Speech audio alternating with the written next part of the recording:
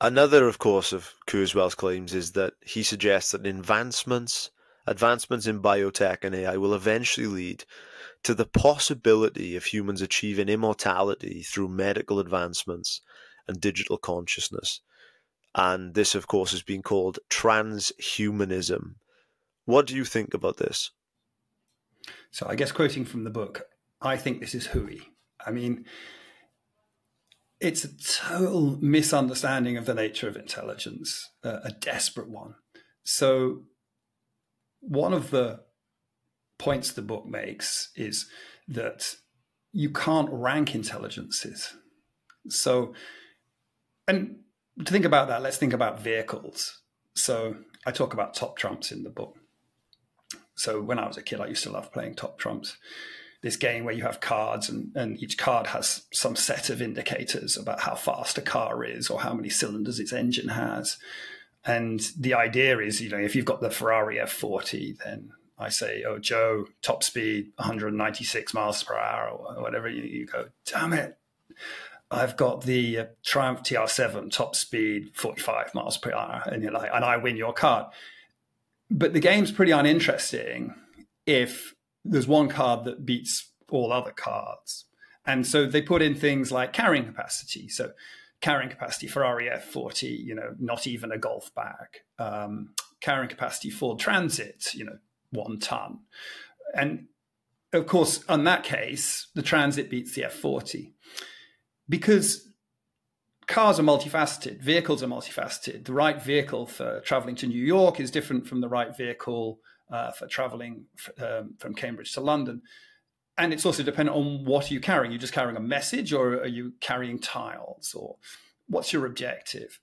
And cars are multifaceted like that. Vehicles are multifaceted like that. Intelligence is multifaceted like that. So different intelligences have different natures. And one of the challenges we face is that people in the past have tried to project intelligence onto what one would say is a unidimensional nature. So IQ is a measure of that. And IQ emerges from the era of eugenics. So the term general intelligence itself is an attempt to flatten our intelligence and turn it into something that we can rank, like height. So we can rank height. And the notion was, this is coming from Francis Galton back in the sort of 19th century, that if we can rank height, then we can rank intelligence, and then we can breed a better intelligence. So this term general intelligence comes from Spearman around that time, and it's specifically associated with this eugenic movement. So when one talks about artificial general intelligence, we're dipping back into that way of thinking.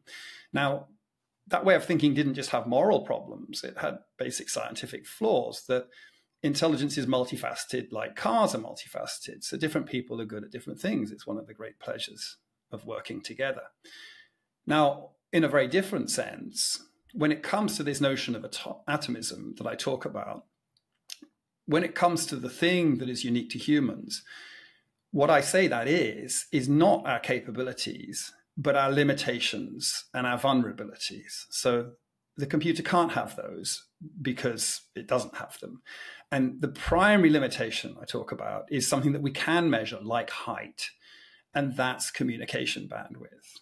So machines can communicate because they communicate with speed of light. They communicate 1,000,000 times faster than I can communicate with speed of sound right now.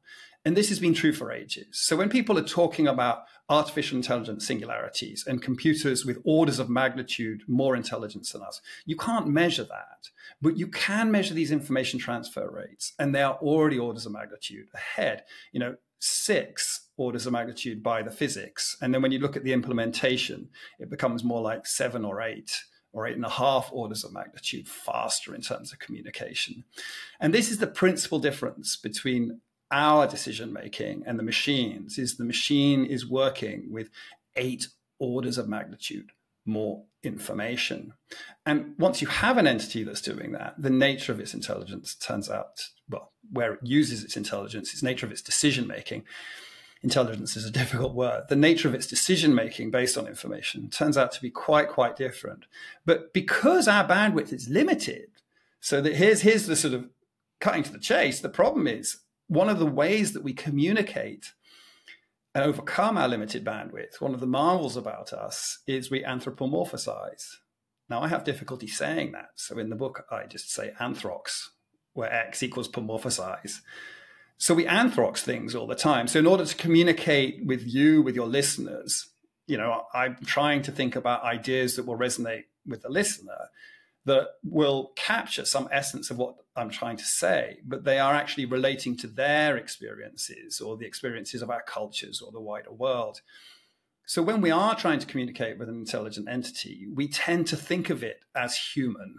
And we think of it as human because that helps us to communicate it. And therein lies the problem. When people are thinking about these computers that are nothing to do with humans, processing information 8 orders of magnitude faster than us, they tend to anthrox them, to anthropomorphize them. And part of when we project our own intelligence onto others is we kind of assume those intelligence will have the same motivations of us. So you can sort of see weirdly reflected in this very distorted way some idea of what those people would do if they had that amount of information when they talk about the result, because they tend to think of themselves as intelligent. They tend to think of themselves as the ultimate human being, because we all sort of have this tendency, these biases, to think of ourselves as good, when they sort of say, well, if the computer's that much better than me in all these things I used to take pride in, then surely it would do all these things I would want to do. No, it's nothing to do with you. I mean, just as the plants around you, which is another form of information processing, don't have your motives, machines don't have your motives, and they don't have your way of processing information. That's not to say it isn't an enormous issue that we have machines that have 8 orders of magnitude more information acquisition than we do. It is. And that's the issue we need to address. And unfortunately, the way the conversation is going at the moment into this sort of simplistic killer robots direction is undermining our ability to address the real problems that are affecting people today.